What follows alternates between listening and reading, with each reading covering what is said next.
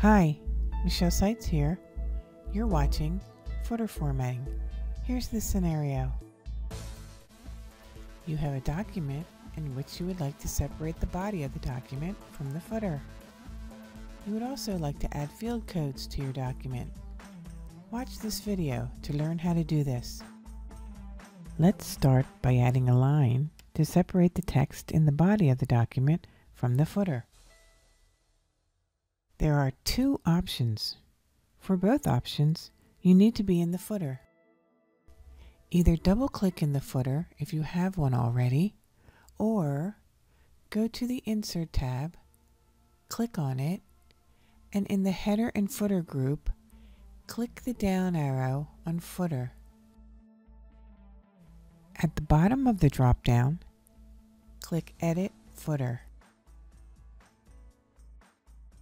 You should be in the footer. Option 1 will insert a single line in the top of your footer.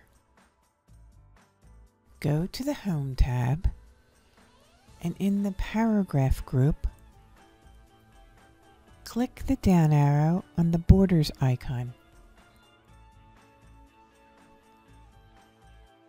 Click on Top Border. Your border will be added to the footer here. For option 2, go back to the Borders icon and click the last item in the drop-down, Borders and Shading. The Borders and Shading dialog box is displayed. In this dialog box, you have many choices for the style, color, and width of the line.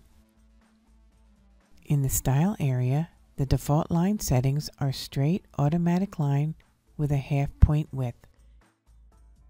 In this case, the automatic line color is black. To change the settings, click in each field here and make your choice. After you make your choices for style, color, and width, click in this box. You can click any of the sides of the box, but we just want to click on the top of the box here, and your line will appear. You can be as creative as you need to be. Here I will change the style, color, and width of the line.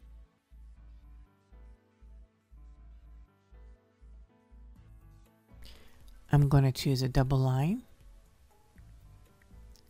I'm going to choose a green color. And I'm going to choose a 1.5 point. Now I'll just click in the top of the box and all of my choices will appear here. There's also a field called Setting. If you click Box, it will put lines around the entire box. You can also put a shadow on it, a 3D effect, or a custom style. But for now, I want to clear that all and put in my line on the top. I'm going to click OK. Now, as you can see, the separation line is displayed in the footer. Now with your separation line in place, let's add a field code.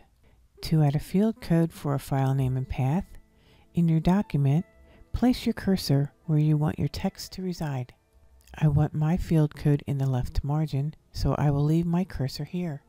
To insert some auto text, such as file name and path, go to the Insert tab, and in the Text group, click the down arrow on Quick Parts.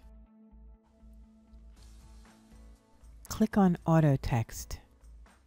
You can scroll down to your choice, or you can use the down arrow.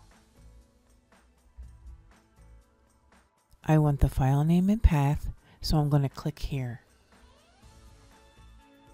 And the field is added to your footer.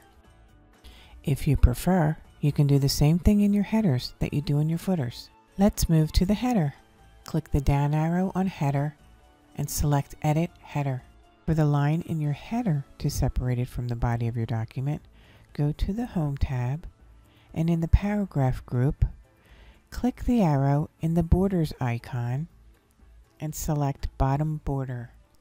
And your line is displayed in the header. And that is the end of this lesson, Footer Formatting.